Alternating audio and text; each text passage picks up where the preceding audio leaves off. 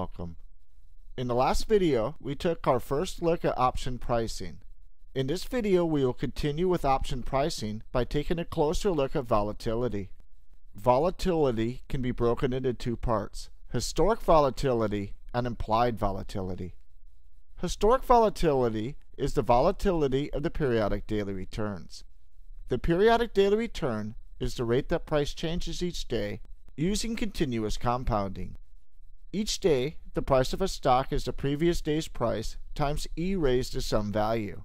The value that E is raised to is the rate of change for that day.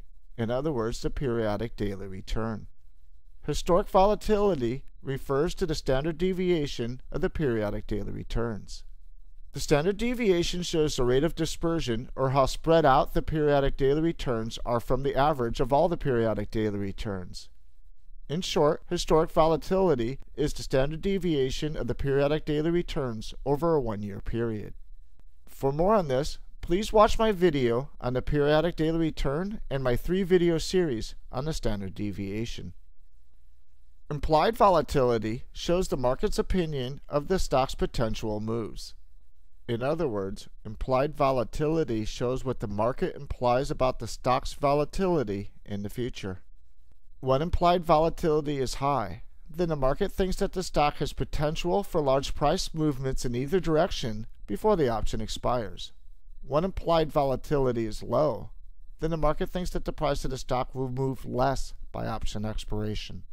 Implied volatility is affected by things like upcoming earnings reports and upcoming economic announcements. For instance, in the days leading up to an earnings report, implied volatility will increase due to the uncertainty of what the results of the report will be. And after the earnings are announced and the results are known, implied volatility will decrease. Volatility is the largest factor in determining option pricing.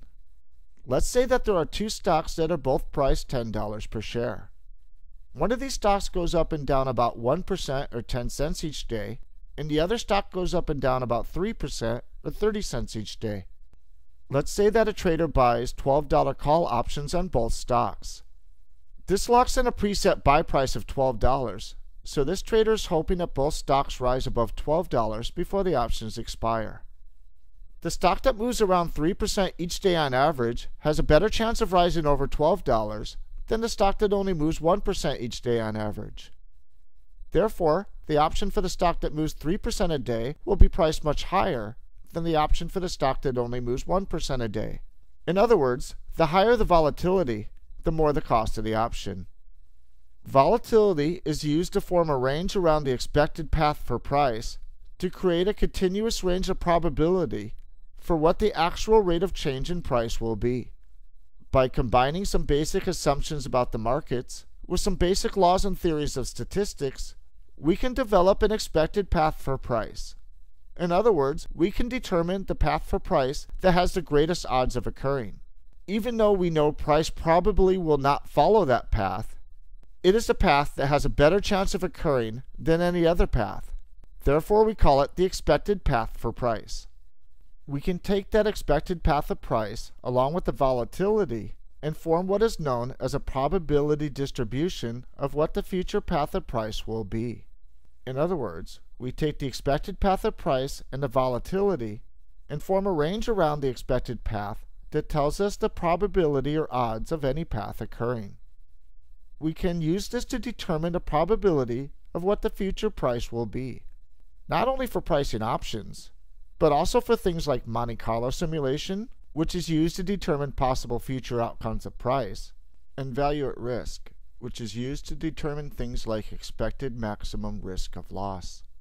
In the last video, I mentioned that option pricing only has 5 inputs, or 6 if the stock pays a dividend.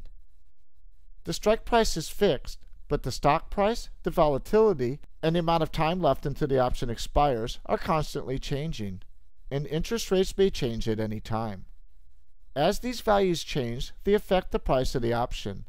In the next video, we will begin to look at how these changing values affect an option's price by taking our first look at the Greeks. See you then.